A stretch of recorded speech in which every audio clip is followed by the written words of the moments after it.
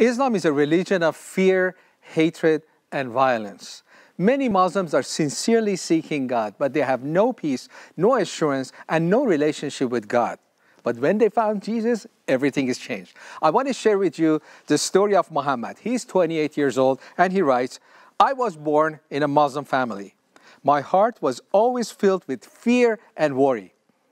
In Islam, I was taught to take revenge from those who did me wrong. I learned to have anger, hatred, and violence. I was always afraid of God. I was always in fear of going to hell. I was always worried, will God forgive me? How can I please Him? But when I heard about Jesus from you, I learned that God loves me so much that He calls me His child. I learned that Jesus went on the cross for the forgiveness of my sins. Now I have so much peace in my life that no drug or medicine can give. When I read the Bible, I found out more about the Father's love. Today, I have no fear and worry because I know I am safe in His hands. Thank you.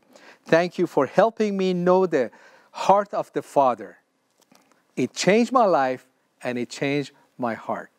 Did you see the transformation in this story? A sincere Muslim finding God, and his heart is transformed. Would you partner with us that we take not just the gospel of Jesus Christ, but reveal the Father heart of God to Muslims? It is so attractive to them that God is Father. God wants to have a relationship with them. God is not just up in the sky. God came during the Christmas on earth to have a personal relationship with them. Would you join us?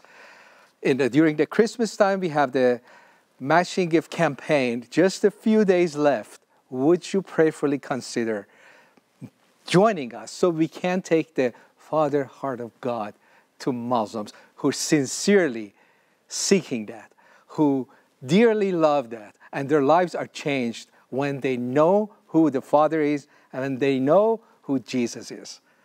I pray for you. Would you pray for us? In Jesus' name, God bless you.